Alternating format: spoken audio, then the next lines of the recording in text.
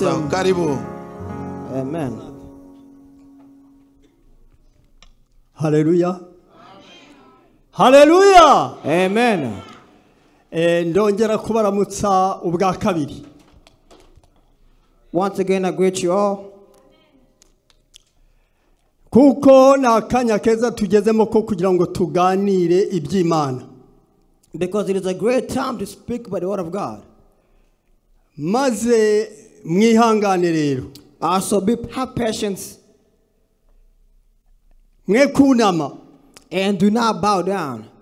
Mudasinzira. So you don't fall asleep. Ahubwo mundebe hano mu gahanga. But look at my forehead, look at my face. Nkunda nabwira abantu bari kundeba. I love people when they're looking at me as I talk to them. Iyo mbonye umuntu wunamye ngiraga ngo nzi ibyarimo. When I see you looking down, I think you're not following me. Ahubwo nkumva ncitse intege. But then again, when you do that, you give me you take my strength away. Yes, ashimwe. Amen. Tugiye kuganira amajambo. We are going to converse on the words. Gitwa imbaraga z'Imana. What is called God's strength. The topic is God's strength. Izo mbaraga tugiye kuganiraho. The strength they are going to converse with. Nukugira ngo nawe urebe yuko waba uzifiteho. It's so that for you to see if you have that strength. Kuko twese dukorera Imana. Because truth is, we all work for God. Ni ngombwa kugira ngo tugire imbaraga zayo. So it is a must that we have God's strength. Kuko turi mu rugendo. Because we are on a journey. Iyo abantu bari mu rugendo. So when people are on a journey, bose ntabwo ariko banganyaga imbaraga. So not all of them have the same strength. Habagamo abarwayi. Some are sick in their journey. Hakabamo nabo bita bazayifu. And some are weak. And some are lazy. And some are very lazy people. And they are the one they call weaker. Just lazy.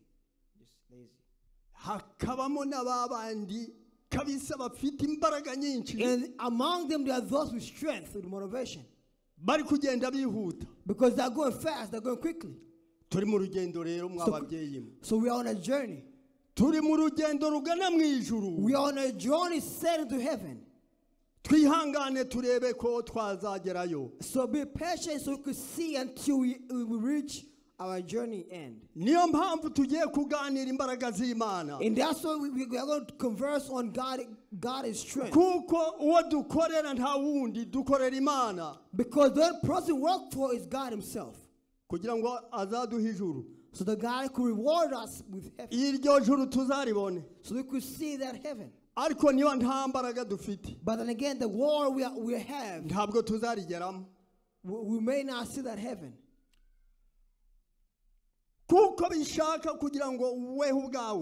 Because that war is seeking you out.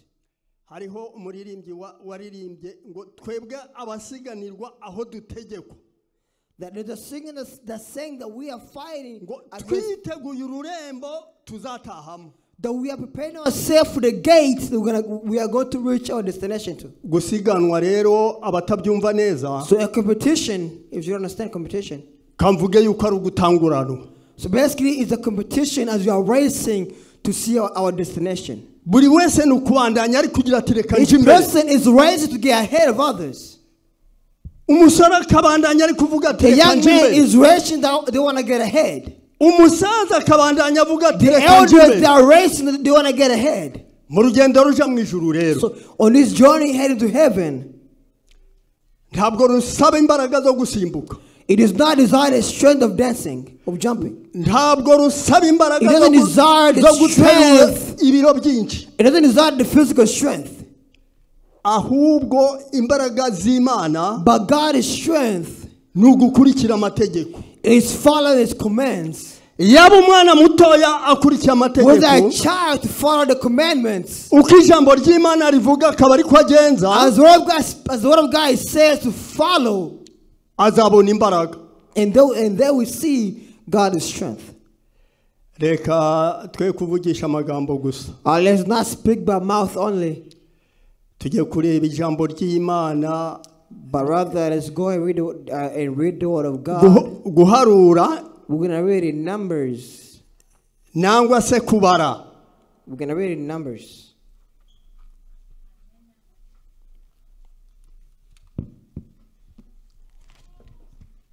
turareba kubara niho turasoma mwarimu aradusomera hariya kubara ibice 22. We're going to read Numbers arasoma umurongo wa gatatu abageje kwa gatandatu abarike aho ngaho. We're going to read Numbers 22 line 3 and 6 again. Haravuga hatya kuri gatatu abanyamowabu bacibwa ivutu n'iryo hanga kubwo bwinshi bwabo barandugwa imitima n'Abisirayeli.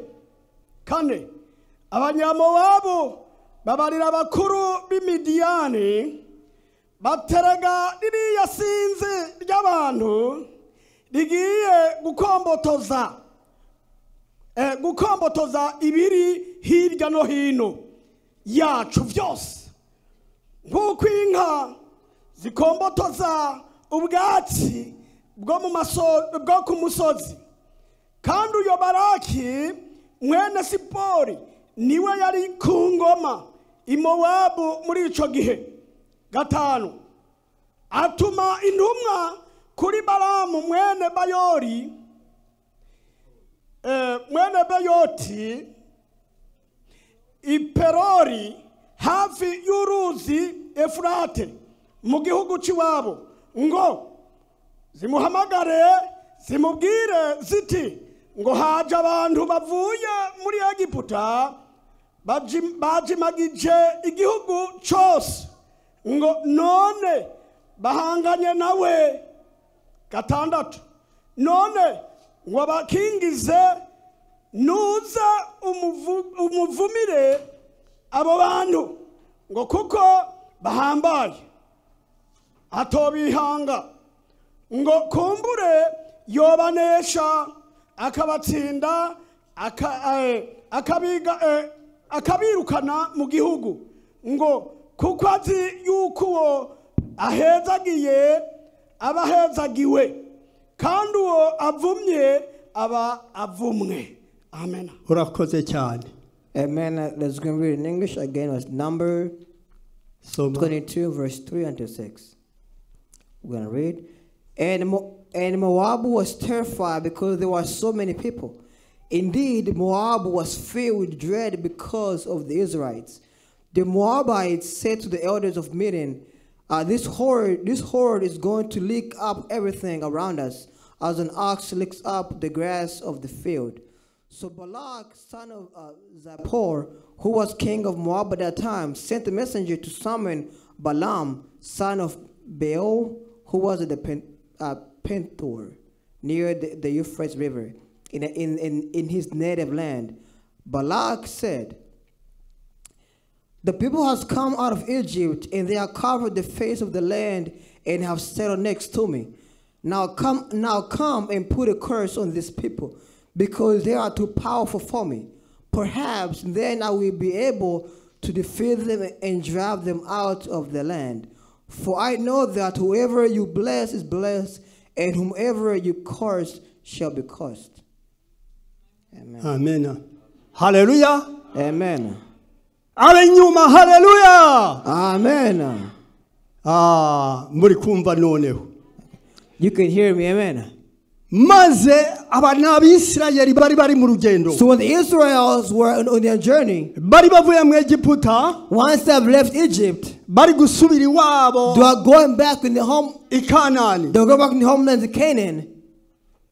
Maze bageze mu ndira. Now when they were on their way, bagera aho bacumbika noneho. They got where they could find a settlement. Aho bacumbitse umwami yagiye kubitegereza. So when they found a temporary settlement, the king saw them. Asanga Imana yabahaye umugisha. And he saw that God had blessed them. Asanga bafite abasore. And that king seen that they had young men. Asanga abagabo n'akangari. And he said there was a lot of men. Asanga bigeme n'akangari. And he said there were so many women. Maze ngo igihugu cyose bakijimagije. So the whole city was filled with Israel. So when the king saw these people who were settling in his city, aratinya. The king was terrified. kuko ari abantu bari bashorewe n'Imana because there are people blessed by God kandi bari barimo imbaraga and z'Imana they had God's strength. abarebye agira So ubwoba when he saw them, he must feel terrified. uwo mugabo So that man, yarariwe mwami w'igihugu he was the king of the country. maze aravuga ati yari yitwa Baraki And that king was Balak. aravuga ati hariho umuntu w'Imana And the king said, there's a person of God. uwo muntu akoranaga n'Imana And that man works with God. uwo muntu wahesheje umugisha arawubona That man, whoever he blesses shall be blessed. uwo muntu And that man, yavuma umuntu whoever he akavuma causes, the curse will be upon them. ati none reka ngende nje kumubwira So Balak said, let me go and tell them the man azamvumira ubu bwoko ndi kubareba nkabatinya the perhaps to come and call these people because I fear them. ati reka nze nje kumubwira Let me summon him and let me tell him. azamvumira aba He bantu will come and he calls his people. namara kubavuma The ones that have cursed them, nzabarwanya I will be able to fight against them. kandi nzabanesha And I will defeat them. bitewe yuko bazaba bamaze kuvumwa Because they have been cursed. ntaho yarazi ko bashorewe n'Imana But Lord didn't know that God was with them. nawe we kuziheba So for you to lead yourself, igihe uri mu bigeragezo when you are in temptations, igihe uri mu bibazo byinshi when you are in so many problems, uzamenye ko utari wenyine know that you're not your own. uzamenye ko Imana iri kumwe Know nawe that God is on your side. nukuri n'abandi nabo Truth is, even many, umugabo aritegereza arabatinya that Balak looked at them and was afraid. ati reka nje kubwira Baramu niwe wari umuntu So Balak w'Imana said, let me go and tell Balaam, Baramu aze abavume because Balaam is the son of God. namara kubavuma nzabona The uburyo ones Balaam have cursed them, nzabatera nzabamara then I will attack them and I will defeat them. aragenda no kwa Baramu So Balak went to Balaam. uwo Baraki agenda kwa Baramu So Balak went to Balaam. twumvirize tujane So neza follow me, follow along. n'abadukurikiye bose And you bumve neza follow along. Carefully. uwo yari yitwa Baraki yari umwami So Balak was a king. Baramu niwe wari umuntu w'Imana And Balaam was a servant of God. niwe yagiye gutabaza ati vayo umvumire ubu bwoko And Balak went to Balaam so that Balaam could cause the Israelites. yohereje abantu rero So Balak sent people, messengers. yohereza abantu ati mugende kwa Baramu mumubwire azamvumira aba bantu So Balak sent messenger to Balaam so he could come and curse the Israelites. bamaze kugerayo baramubwira So once the messenger got to Balaam, they told him, nawe arababwira ati nje nkoranaga n'Imana and he said, I work with God, muraraha ndabaza Imana that here I have to ask God first. hajya kuba ninjoro So the night came. arapfukama abaza Imana So the night was young, and Balaam bowed down and prayed to God. Imana iramubwira iti ntuvaho So God told Balaam, do not leave the post. abo bantu ntuje kubavuma n'abanje The Israel are my people, do not curse them. yaragera ababwira ati mugende ntabwo nkije So Balaam told them, to the messenger, that go, that cannot curse the Israelites. bagezeyo yohereza abandi noneho 18 So when they went back, Balak sent other messengers to Balaam again. ngo yohereza abanyacubahiro noneho bo Baramu arareba agatinya So Balak sent a messenger with authority. That way when Balaam seen them, he'll be afraid. yarabakiriye neza But then again, Balaam Amaze received the kubakira messenger rero. well. Once he received them, bamubwira ikibazanye they told Balaam what brought them. ati Baraki aravuze ngo tuvumire bari abantu So the messenger told Balaam that Balaam have asked to tell you that to curse the Israelites. kandi tujane nawe So follow me, and you need to come back with us. ntaho yabahakaniye So Balaam didn't say no. yarababwiye ati mubaho But Balaam said, give me a... murare hano Balaam said, I stay here for the night. ndabaza Imana I'll ask God. habaye ninjoro apfukama arasenga So again, when the night was young, Balaam prayed to God. Imana iramubwira iti uramenye Once again, God told Balaam, ntuvaho ngo ugiye kuvuma abo do bantu not leave your post and abo bantu ni abanje because they are my people. bene data mu rugendo harimo My ibiruka brothers, byinshi on our journey, so many temptations. bari bavuye mu There's so many Egiputa obstacles. They came from Egypt. ngo baracitse Farawo Now they have escaped Pharaoh.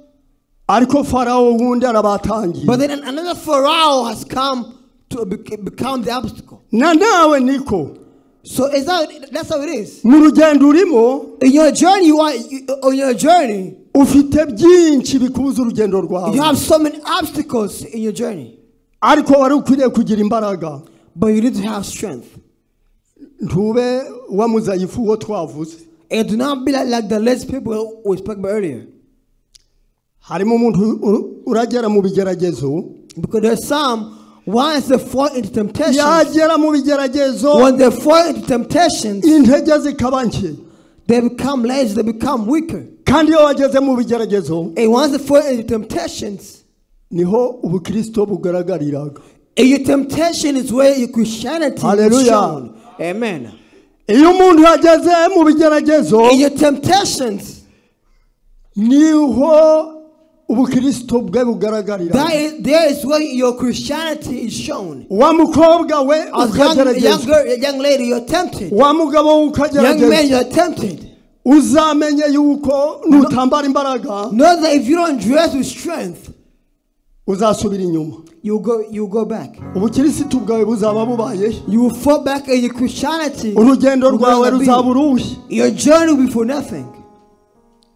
ibikugenza ni byinshi Because there's so many obstacles on your journey. nanjye ibingenza ni byinshi And for me, there's so many obstacles on my way as well. abisirayeli The bacitse Israels, bavuye bacitse Farawo when they escaped from Egypt, ariko imbere basanze yundi Farawo but before them they encounter another Pharaoh. nawe uravuga uti And you narakijijwe said, I've been saved. ahasigaye ndi amahoro What is left of is peace. ntusenga But you don't pray, ntuhamagara nor do you imana call for God.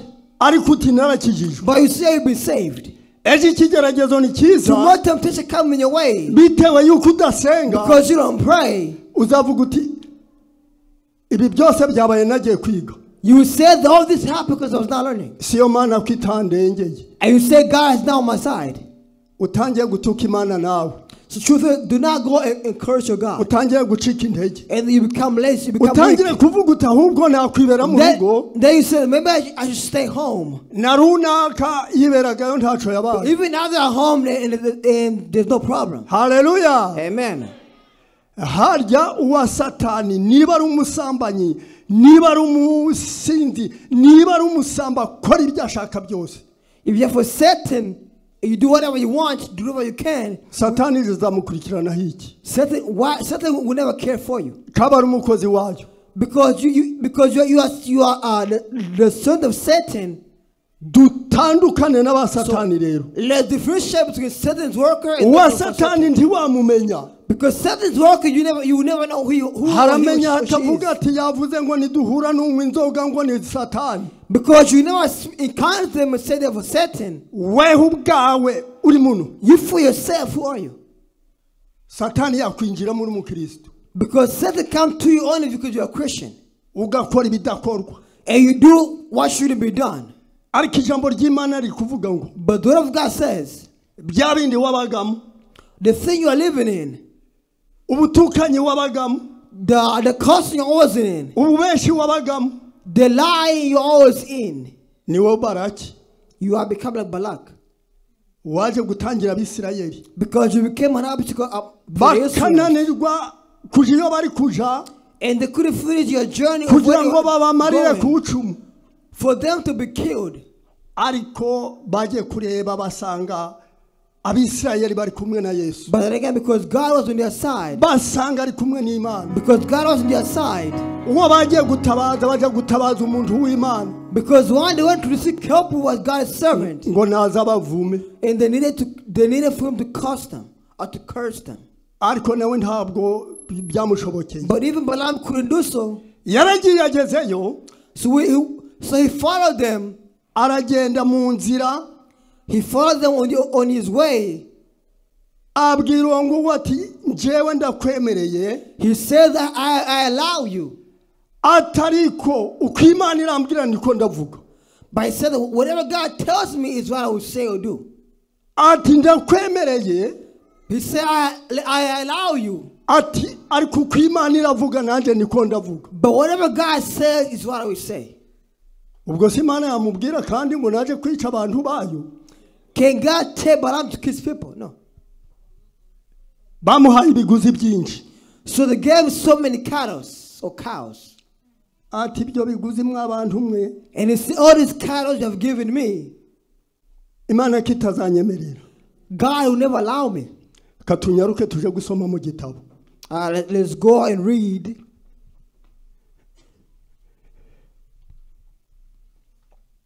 Umukozi w'Imana dusomere aho ngaho n'ubundi muri ico gitabo 22 umurongo wa 21 ugeze ku 29. Again, we're going to read it number 22 verse 21. Dusome mu izina rya Yesu. Ivy'indogoba ya Balamu. Bukeye Balamu aravyuka ashira amatandiko ku ndogoba yiwe. Ajana na bamenyekana b'Imowabu. 22. Uburake bw'Imana buraziriringa kuko agiye umumarayika w'Uhoraho ahagarara mu nzira ngo amutangire kandi yari ku ndogoba yiwe abashumba biwe babiri bari kumwe nawe. 23 maze iyo ndogoba ibona uwo mumarayika w'Uhoraho ahagaze mu nzira yasokoye inkota ica irakevya iva mu nzira ica mu vyatsi. Balamu arayikubita ngo ayisubize mu nzira. 24 maze uwo mumarayika w'Uhoraho aragenda ahagarara mu rurombero aca hagati y'imirima y'imizabibu.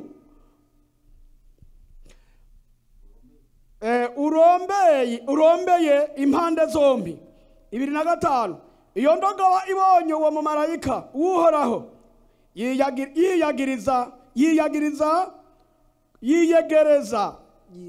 yiyagiriza ku murombero. Uwo murombero iwuhomberekaniriza kw'ibirenge ca Balamu arongera arayikubita. 26 maze uwo mumarayika w'Uhoraho yigirayo ahagarara mu mbobane hatagira akanya ko gukebereza iburyo canke ibumoso. 27 iyo ndogoba ibonye uwo mumarayika w'Uhoraho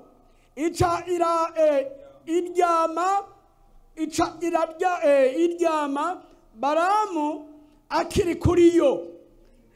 Uburake bwa Balamu buraziriringa ayikubita inkoni. 28 maze Uhoraho abumbura akanwa k'iyo ndogoba ibaza Balamu atumpoye iki kunkubitira ibihetangabo gatatu kose. 29 Balamu arayishura ati nukuri uramfyinako iyo mba mfise inkota mu ntoke mba nkwishe aka kanya. 30 iyo ndogoba ibaza Balamu ati sindi ndogoba yawe wamugenderako gushitsa uyu munsi hari aho nigaze kukugirira nk'ibi. Arahakana toya. Amina. Amen. Garukiraho. Amen. Again, let's read again was number 22 verse 21 until 30. The title says Balaam's donkey. So Balaam got up in the morning, saddled his donkey, and went with the Moabites officials. But God was very angry when he went, and the angel of the Lord stood in the road to oppose him. Balaam was riding his donkey, and his 2 servants were with him. When the donkey saw the angel of the Lord standing in the road with a drawn sword in his hand, it turned off it turned off the road into the field. Balaam beat the donkey up and backed it up on the road. 24. Then the angel of the Lord stood in the narrow path through the vineyard with the walls on both sides. When the donkey saw the angel of the Lord, it pressed close to the wall, crushing Balaam's foot against it. So he beat the donkey again. Then the angel of the Lord moved on ahead and stood in a narrow place where there was no room to turn, either to the right nor to the left. When the donkey saw the angel of the Lord, it lay down under Balaam, and he was angry and beat it with his staff. Then the Lord opened the donkey's mouth, and it said to Balaam, "What have I done to you? What have I done to you to make you beat me with these 3 times?" Balaam answered to the donkey, "You have made a fool of me. If only I had a sword in my hand, I will kill you right now." Then the donkey said to Balaam, Am I not your own donkey, which you have always ridden to this day? Have I been in the habit of doing this to you? No, Balaam said. Amina. Hallelujah. Amen. Yeme birakomeye. It is very complex. Umugabo yageze haraneshwa. So a man got to a place where he lost. Arahaguruka ati reka nje kubavuma none. So he said, "Let me go and do it myself." Ntiyamenya kuko Imana ari Imana. But little did he know that God is God. Imbaraga z'Imana zimuvamo. So God's strength left him. Kandi yaganiraga n'Imana. And even though he spoke to God, bitewe n'ibiguzi, going through his visions or through dreams, bari bamubwiye ngo ndetse ngo bazamuha icubahiro muri ico gihugu, umwami ngazamuha icubahiro gisumbica abandi bose. Balak told Balaam that once he cursed the Israelites, he will give a position higher than others. Yafashe indogobe ye rero. So Balaam took his donkey and he left. Afata indogobe ye ashiraho amatandiko aragenda. He took his donkey and put the saddles on the donkey. Ngo agiye kuvuma ab'Abisirayeli. So he said he's going to go and curse the Israelites. Murarinzwe bene data. So you are protected, my brothers. Umukristo wese ararinzwe. Each Christian is protected. Maze ngo ageze ahantu himpatanwa. When he got to a place, when he got into a narrow road, iwacu habagayo utuntu two bitaga imirombero. Our home is called a place where it's like path between houses. Katubigereranye n'akayira gatoya. Basically, a narrow path, a road. Uru nurukuta, nuru nurundi. So basically, you see house apartments, usually between apartments. Indogobe itangira kubona marayika. So between the walls, the angel saw the angel. The donkey saw the angel. Usubira inyuma. So the donkey start going back. Usubira inyuma. The donkey start going back. Undi afata inkono ati pa. So Balaam took his staff and hit it. Arongera afata indi ati pa. And he took another staff and hit the donkey again. Indogobe iranga irabyigita. So the donkey igeze ahantu himpatanwa ibura aho yaca. The donkey got a place where he couldn't go forward or backward or left or right. So the donkey bowed down. Kwegamira rwa rukuta yarari iri kuryamaho. The donkey fell side down against the wall. Iraturikira gamba. So the donkey became disobedient.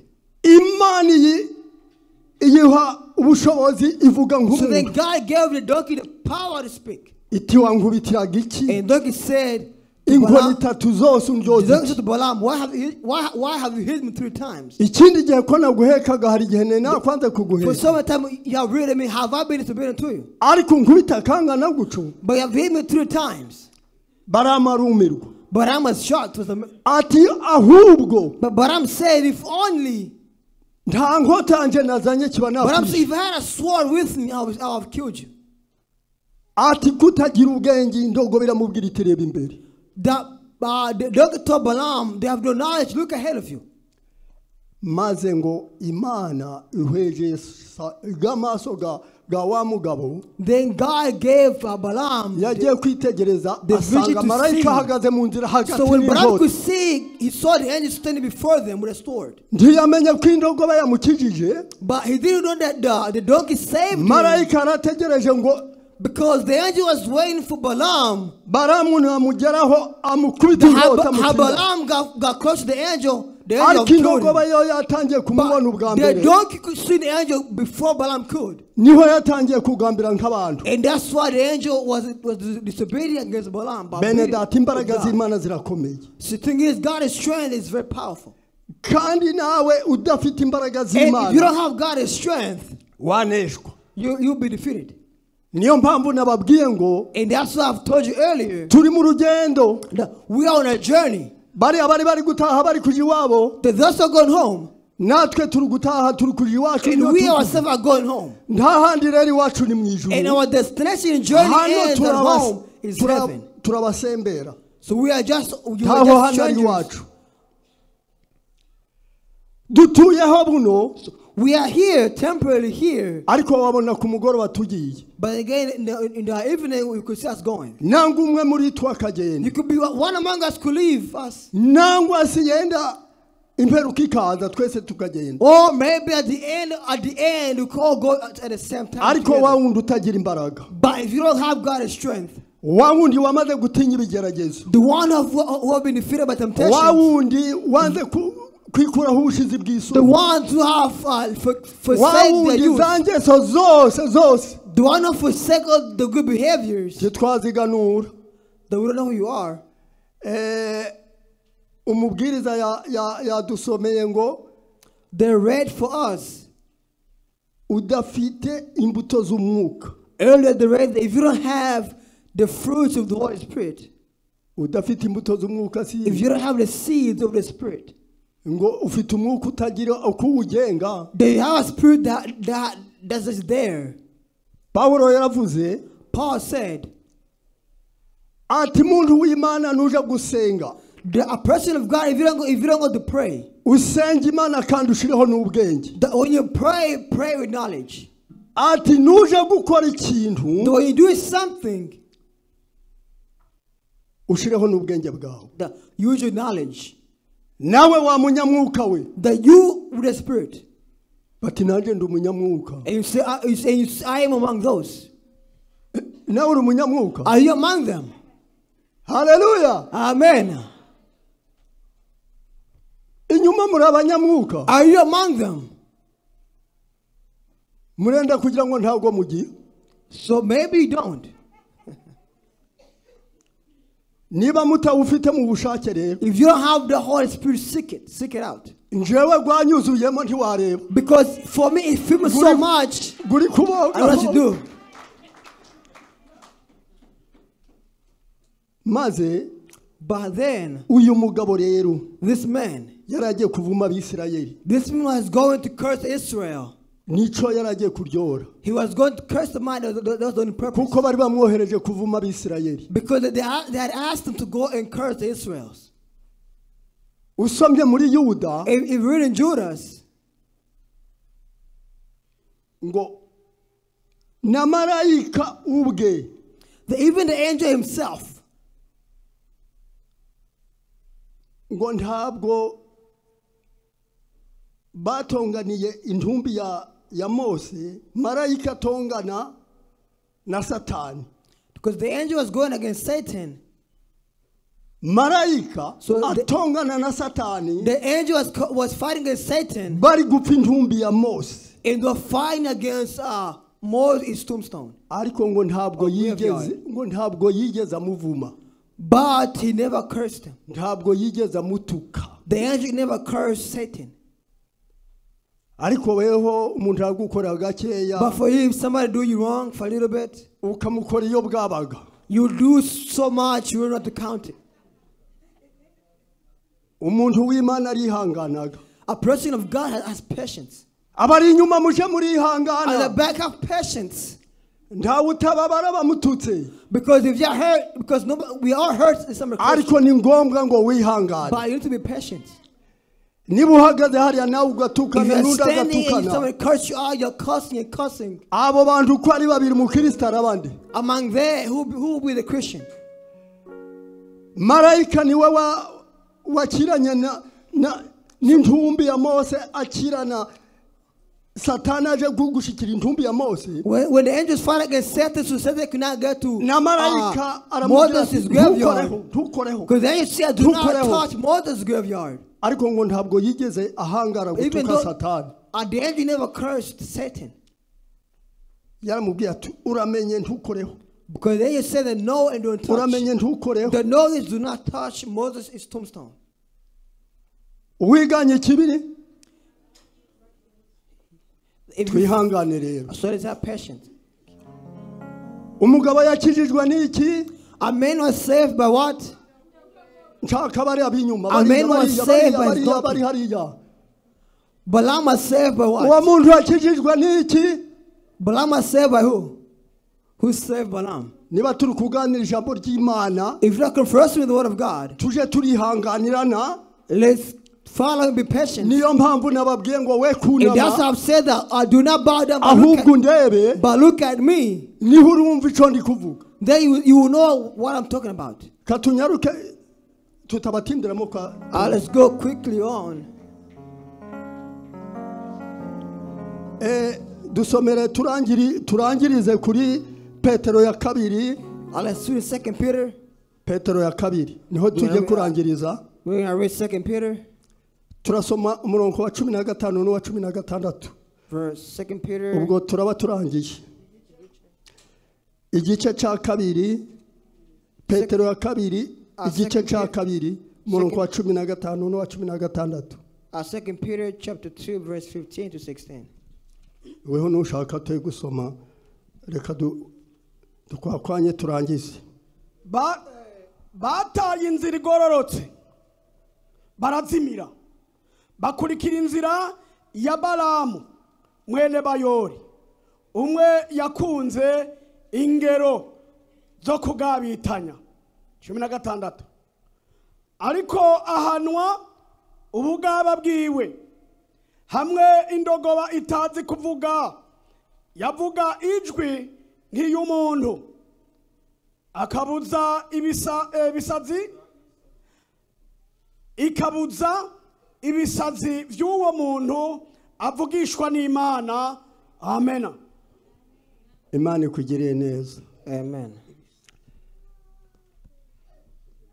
Twirinde. Let's protect. Guhombokera mu bintu bitagira umumaro. Let's protect that we don't fall in things that has no gain. Twirinde nk'ukuriya mugabo yaragiye ijambo ry'Imana ryo riri kuvuga kuko because the word of God says yatewe n'ibisazi. That the word of God says that he was attacked by aho muri yo nyandiko ntabwo turakurikirana cyane. We're not going to follow too long what we read. Ndabinginga uwafashe mu mutwe handike. But I'm going to ask if you haramusobanura nageriwe. Just write it down your own and you can read it later. Reka turangirizaho. So let's finish here. Habwirwa benshi. You tell a lot. Hakumva beneyo. Many are told, only those that concerns are here. Nituvuga menshi ntabwo ariko kumvisha. We tell so many, but not everybody can understand it. Ibyambere rigitangira uwumvisha yumvise. At the beginning, when they say whoever concerns, they heard it. Tugiye gusenga rero. So we're going to pray. Tugiye gusenga. We are going to pray. Tugiye gusenga ubwo tugiye gusenga. And as we're going to pray, we'll pray this way. Urebe aho watereye. Look carefully where you are. Kandi umenye ko turi mu rugendo. And know that we are on a journey. Kandi twamaze kumva ikizatugeza mu ijuru. And you have heard what will take us into serious. Twamaze kumva intangirizi. We have heard the beginning. Niba turi mu rugendo ntabwo Satana adukundiye. If we're on this journey, Satan is not loving. Atuzanira ibihendo byinshi. But Satan brings us so many lies. Bamwe akabazanira kubesha. May it bring you lies and temptations. Arega bamwe akabereka ubusambanyi. And many Satan shows you abandi akabereka ubujura. Many to abandi akabereka inzangano Many shows them. ariko mwaka kamwanya But then again, in this moment, kubw'amagambo tumaze kumva because of the word of God I've heard, niba muri go ntaco wigeze gukoramo na kimwe if you have done nothing wrong, pfukama ushima Imana ku mutima humble wawe yourself, uvuga uti Imana warandinze humble yourself in your heart and say and praise aya God magambo protected gose me. gavuzwe For this nta word na of rimwe saying byamfashe that, urabizi mbese did you know? kugira ngo utaza kwiyemera For you to not believe in yourself nawe ukaba umubeshi nk'ababandi and you become liars like others, ubwo rero ukaba ubaye nka wa wundi wari ugiye kuvuma so do not be like Balaam who was going to curse the Israels. uri hehe ab'inyuma niba hari wakumva hari ijambo ryamufasheho If maybe the word of God have touched your heart, mwese muhaguruke mwese let's all stand. uraboneka aha araza abakozi b'Imana bigere bugufi